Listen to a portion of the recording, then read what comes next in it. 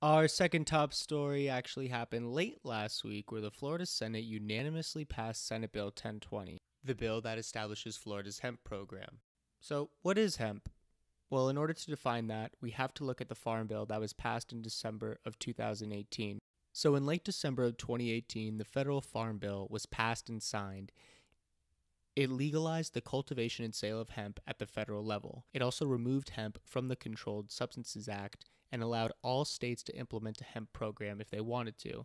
Hemp is any part of the cannabis plant with a THC concentration of less than 0.3% by dry weight. The Farm Bill of 2018 was a catalyst in getting CBD into gas stations and restaurants that you might see in your city. So, why should we care about hemp? It's great for food, great for salads, body oils, pet food, clothing, basically anything. Plastic, paper, and construction materials. So, for example, I think one of the ways hemp will impact the country most is through hempcrete. This is when hemp is used for building materials, so they'll combine hemp with lime mineral, and there's stronger resistance to bad weather and less damage incurred during bad weather. Another industry hemp could tap into is the auto industry through fuel biodiesel and the making of actual cars. So a year ago, Jay Leno featured a story about the world's first carbon negative car made of hemp plastic. The body of the car is lighter than fiberglass, 10 times stronger than steel, and can run on recycled agricultural waste. In 1941, Henry Ford actually built a potentially carbon negative car out of hemp plastic that ran on hemp fuel. The car ran on ethanol made from hemp or pretty much any other agricultural waste. It was also featured in popular mechanics magazines and the New York Times. So in 1937, hemp was strictly regulated by the Marijuana Tax Act. So in 1938, Popular Mechanics magazine dubbed hemp the new billion-dollar crop.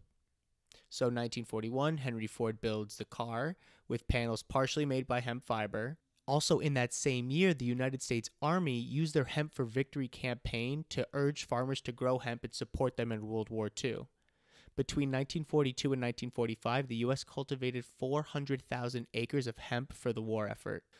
But in 1957, as World War II ended, the demand for hemp decreased and so did hemp production.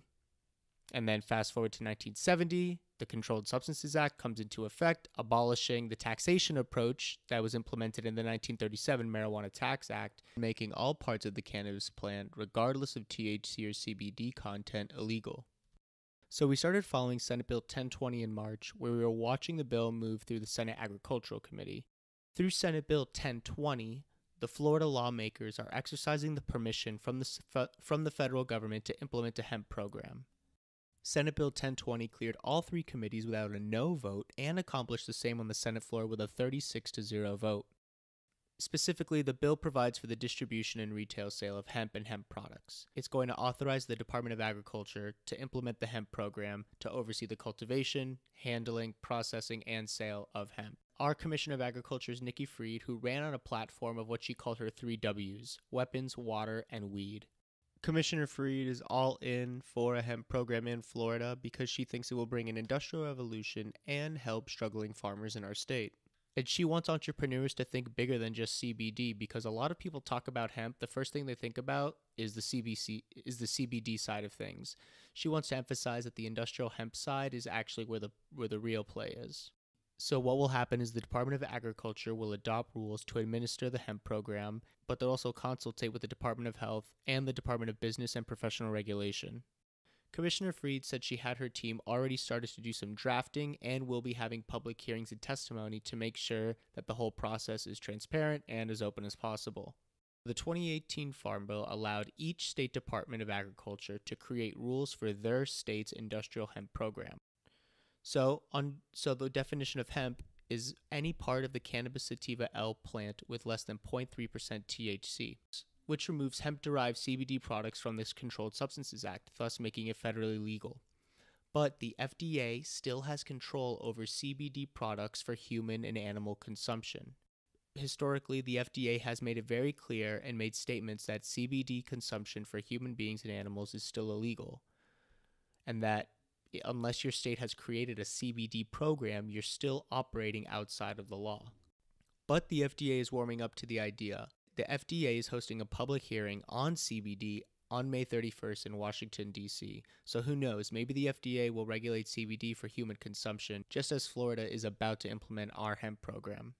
Representative Raf Masulo carried the House version of the bill with an amendment clarifying what hemp extract is and another clarifying the background check procedure for participants in the program. Both bills moved to Governor Ron DeSantis for approval from here. A.G. Gankarski of FloridaPolitics.com has a nice write-up of this story, and visit the show notes below to see Daniel Rivera's article and interview with Nikki Fried on WLRN. Our last